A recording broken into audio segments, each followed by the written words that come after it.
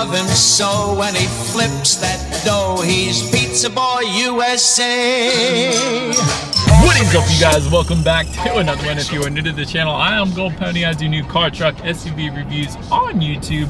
And today we are in the new 2021 Toyota 4Runner, courtesy of Hanover Toyota in Hanover, PA. For more information on their inventory, please feel free to check out the link in the description box below. Wanted to check this one out today because I do check it out, or I try to check it out every single year, because this thing is a beast and I love it. And there are some big changes for the 2021 4Runner this year. And of course, this is an insanely reliable SUV for decades now. So having said all that, what do you guys say? Let's just go ahead and jump right into it. And as always, let's start with pricing. And so there will be plenty of different trim levels for the 2021 4Runner. First one being the SR5, starting at $36,340. Trail Special Edition, which is a new trim level for the 2021 4Runner, starting at $38,350. By the way, only 4,000 units will be built for that particular trim level. SR5 Premium for $39,550. TRD Off-Road for $40,305. TRD Off-Road Premium, $43,050. Venture Special Edition for $44,620. Limited for $45,395. Nightshade Special Edition for $46,810. And lastly, the TRD Pro going for $50,470. And so, but believe it or not, regardless of which trim level that you go with, the power plant on the 4Runner is going to be the same. Powering this beast is going to come from a 4-liter naturally aspirated V6, putting out 270 horsepower at 5,600 RPM, 278 pound-feet of torque, available at 4,400 RPM, power sent to rear wheels or all wheels through Toyota's 4-wheel drive system. And that power is sent to the ground through a 5-speed automatic, giving you 0 to 60 time coming in at approximately 7.7 seconds, with MPG numbers coming in at 16 in the city, 19 on the highway, taking regular unleaded fuel. And so, but now having gone over all of those specs, what do you guys say? Let's go ahead and put this engine to the test, and let's do a quick little acceleration test here in our 2021 Toyota 4Runner, and let's see how quickly we can get this one here up to speed. All right, you guys, here is our straightaway and rolling start. This is a beast.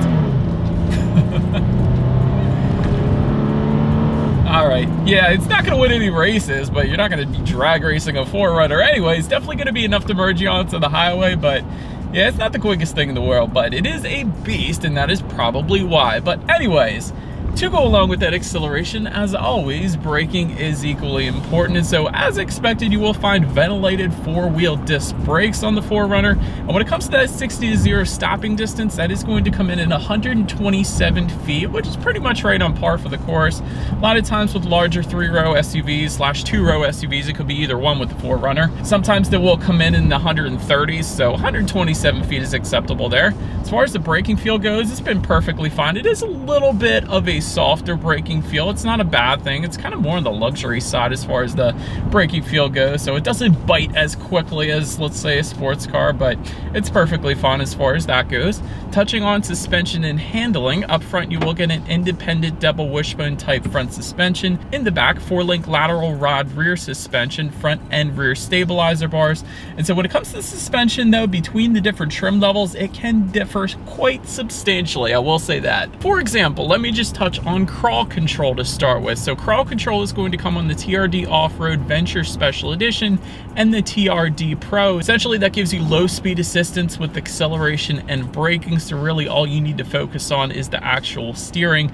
It's a really good feature for off-road, and it's an even better feature for on the beach. Let's say if you were to go to Assateague Island in Ocean City, Maryland, you could take this thing on the beach, put it in crawl control, and more than likely be completely fine without any worry in the world of getting stuck. Then there is also a locking rear differential available for those same trim levels. Multi-terrain select is going to give you a couple different options there, again with the same trim levels there. However, there is a Torsen limited slip center differential with the locking feature coming standard with the Nightshade and limited trim levels, again assisting with traction there as well. There is an X-Reyes sport suspension, again with those 2 trim levels once again. And then if you were to go with that TRD Pro trim level, that is going to add TRD Fox high performance shocks and TRD Tune tuned front springs as well. That is going to be your most off-road capable trim level, of course, as expected there. But overall, as I'm cruising on these very nicely paved roads at the moment, I will say ride quality has been perfectly fine. It's not the very smoothest I've ever felt, but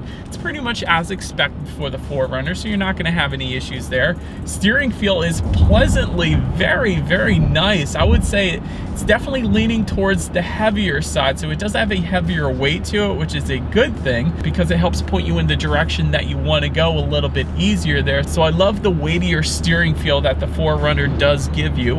As far as cabin noise goes, you get a little bit of wind noise at highway speeds, but other than that, it's really perfectly fine. It's acceptable for the 4Runner, so no issues there either. When it comes to visibility, one of the best in its segment for sure. Because of the boxier shape, I can see perfectly fine out the back. Having said that, of course, if you have the rear seats up, those headrests are going to hinder visibility ever so slightly there, but other than that, visibility is perfectly fine for me. But that about rounds out the performance segment of this review. Let's now go ahead and find a nice spot here and let's check out the exterior of this brand new 2021 Toyota 4Runner. All right, you guys, so here she is, the new 2021 Toyota 4Runner with one major change for the 2021 model year, being that the LED headlights are now newly standard for this year on every single trim level. So you don't have to jump up to a higher trim level to go ahead and get them. You can even get the bottom trim level and you will get those LED headlights. But LED fog lights also coming standard on every single trim level. Automatic feature is going to come with the limited trim level and up, along with LED high beams as well, once again for that limited trim level and up. Front skid plates, if you look down below, is actually going to come standard for every single trim level across the board. And then of course is going to cover the engine, the front suspension, and the transfer case underneath as well, in case you were curious. A little bit of extra added protection for off-roading, of course. TRD Pro front aluminum skid plates. That is going to be a little upgrade there if you were to go with that TRD Pro trim level, along with unique Toyota lettering found in that front grille as well, with some black badging. And of course, with the limited trim level, you will find some added chrome details as well. But now let's go ahead and make our way to the side of this one. And so now making our way to the side of this one, roof rails do come standard on every single trim level of the 4Runner. A Yakima cargo basket coming with the Trail Special Edition. There will be a TRD specific roof rack for the TRD Pro. All trim levels, of course, will give you rear privacy glass found on those rear windows there. When it comes to the side mirrors, they are body colored, heated, power adjustable side mirrors for every single trim level. LED integrated turn signals coming with the SR5 premium trim level and up. Of course, when it comes to the badging color found on the 4Runner, it is going to differ in color dependent upon the trim level that you go with. Taking a look down at the bottom, we don't have them today, but running boards are optional on every single trim level if you wanted to go that route. And since we're down at the bottom, taking a look at the wheels, 17-inch alloys come with all trim levels essentially, but the limited and nightshade. And so since we have the limited today, you are looking at 20-inch alloys. Again, they will be specific to just those two trim levels. But now let's go ahead and make our way to the back of this one. So now since we are around back, body colored shark fin antenna can be found up top, if you guys can see that there. Rear spoiler with an integrated brake light also coming standard. Rear window wiper as well. One of the coolest things I always love about the 4Runner, that rear window can open and close. That is one of the coolest things. You almost never see that on SUVs, but the 4Runner, so you gotta love that. Badging color, once again, will differ in the back dependent upon the trim level that you go with. LED taillights actually coming standard across the board. That's always nice. A little better illumination at night, so somebody is less likely to rear end you, I suppose. Taking a look underneath, you will find a single exhaust outlet. However, it will be kind of tucked away for the most part, but nonetheless, I think you guys know what we have to do next. As always, here is that exhaust clip.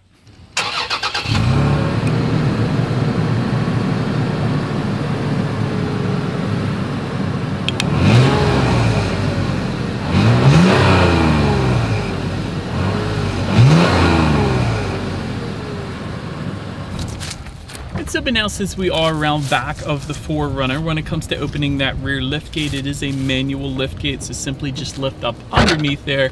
That is how you're going to go ahead and open the 4Runner's lift gate up. And so when it comes to cargo capacity, I first did want to mention, as I was alluding to earlier, the 4Runner is a 2 or 3 row configuration SUV, and so we do happen to have the optional 3rd row here today. It does come standard with 2 rows. So having said that, behind that 3rd row, cargo capacity comes in at 9 cubic feet. So really, not a whole lot of cargo space behind that third row. So if it is not in use, I would imagine most people would simply just leave that down, because behind that second row, that is going to bump it up to 46.3 cubic feet. So a decent amount of space there. And of course, with all rows folded, 88.8 cubic feet. So that is a ton. That is more than the Highlander.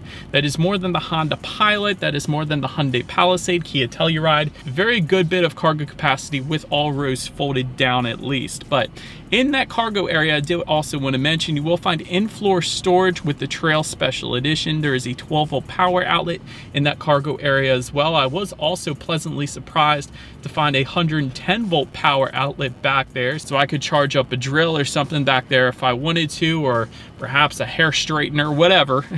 It's going to be there for you as well. Also, you will find some grocery hooks back there. There are some tie-down anchors back there then as well. But then, making our way to the rear legroom, since we do have that third row legroom comes in at 29.3 inches. So for reference, I'm an even 6 feet tall. This is how much space I have back there. It's essentially the same third row legroom as a Ford Mustang. So that pretty much says it all right there. But I will say, for those rear passengers, there are some cup holders back there for the third row, if there were to be some passengers back there. Then making our way to the second row legroom, that comes in at 32.9 inches. Again, for reference, I'm an even 6 feet tall. This is how much space I have back there. Did want to also mention there is rear ventilation for those rear passengers as well. And there are actually a couple USB charging ports for those second row passengers back there too. So I was pleasantly surprised to see that, especially if you have kids. Those are always super important to have in the second row. But then making our way to the front seats, 8-way power adjustable driver's seat with power lumbar is the standard configuration that comes with a cloth finish. Softex upholstery is going to come with the SR5 Premium, TRD Pro, and TRD Off-Road Premium and Venture trim levels.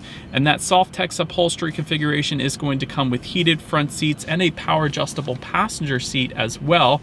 Then if you were to go with the limited or nightshade trims, you will find a perforated full leather seating, and those seats will be heated and ventilated front seats. So if you guys hear a little bit of background noise, it's more than likely the ventilated front seats that I got on right now, because they're super comfortable.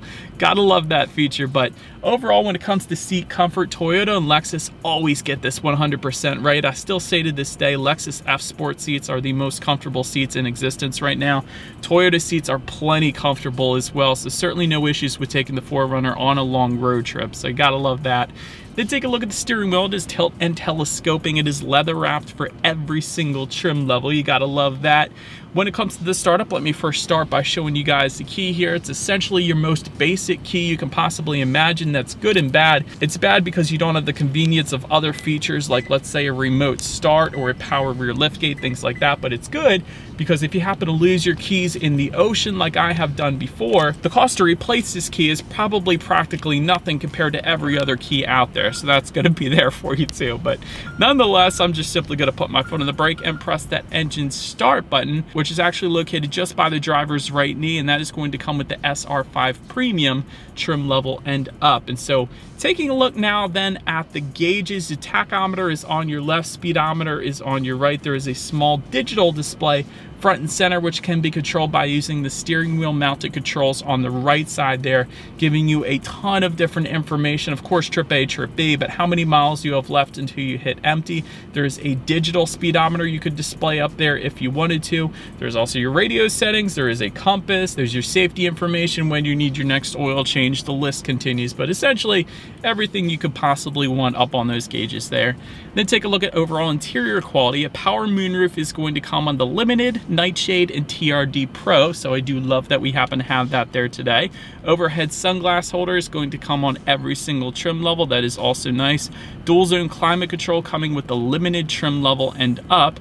You will also find home link controls if you were to go with the premium trim levels and up. By the way, those home link control buttons are found on the roof here, kind of just behind the interior lighting there. That is for up to 3 different garage doors if you were curious about where that button was actually located.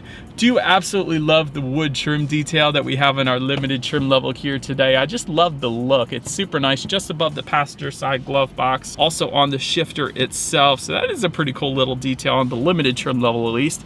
Speaking of the shifter, in front of the shifter you got a little bit of storage there. There is a cup holder as well as a little place to put your cell phone, it appears to be. Beside the shifter, yet another cup holder. There is that button as well to the left of the cup holder to actually open and close that rear window. That's where that's going to be located. And within the center armrest here, there is a ton of space. It's a pretty deep cargo area there, I will say that.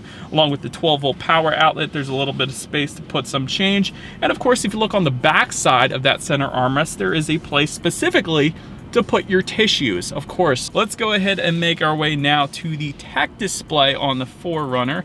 8-inch color touchscreen display does come standard on every single trim level across the board. It comes with Bluetooth and audio streaming, of course, Android Auto, Apple CarPlay. It's somewhat new for Toyota, so I'd like to emphasize that.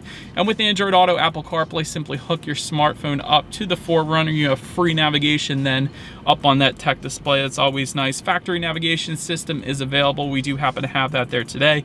And you can, of course, check out your radio settings up there as well. And by the way, when it comes to the sound system on the 4Runner, 8 speakers coming with the SR5 trims, the Trail Edition, and the TRD off-road trims. However, if you go with the Venture trim level and up, you will find a 15-speaker JBL sound system with a massive subwoofer in the cargo area. I saw that back there.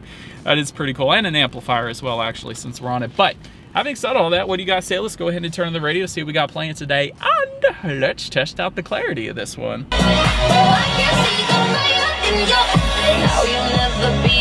Now, plenty good sound system for the 4Runner. Ton of bass. You could feel that subwoofer in the seats. That was really quite a nice sound system for this one. But last thing I wanted to mention to you guys on that tech display at least is when you do put the 4Runner in reverse as expected, you will find a rear view camera coming standard across the board, letting you know who or what is behind you, which is always going to lead us into safety. And so when it comes to safety in the 4Runner, it's kind of honestly hit and miss. This isn't an IIHS top safety pick due to the small overlap front crash test rating. However, you do still get a ton of different advanced safety features, but some of the more basic stuff include front side curtain airbags, driver and passenger knee airbags as well. It doesn't always come standard.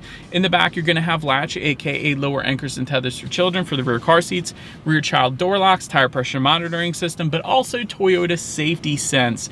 And so this is going to include a pre-collision system with pedestrian detection, lane departure alert, automatic high beams, and dynamic radar cruise control as well. That's always nice. And if you were to go with the limited trim level and up, you will also add to that front and rear parking sensors as well. And so overall, when it comes to my final thoughts here of the new 2021 Toyota 4Runner, this is a very capable off-road family SUV, really. So you gotta love that for times like where you want to take your kids on the beach in the SUV. That is super cool that you're able to do that. Tons of cargo space in this one as long as you have that third row folded down, I will say that.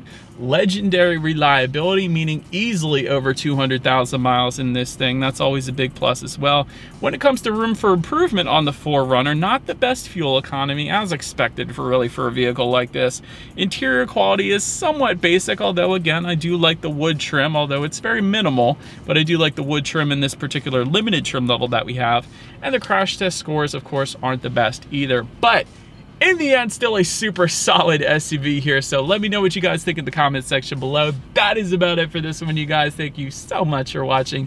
Feel free to follow me on social media at the bottom of the screen there if you want to see what's next on the channel. Be sure to hit the subscribe and the bell notification button. If you're into car reviews, that is what we do here on this channel. After all, do appreciate you guys watching more than you know, and I will see you guys all in the next video.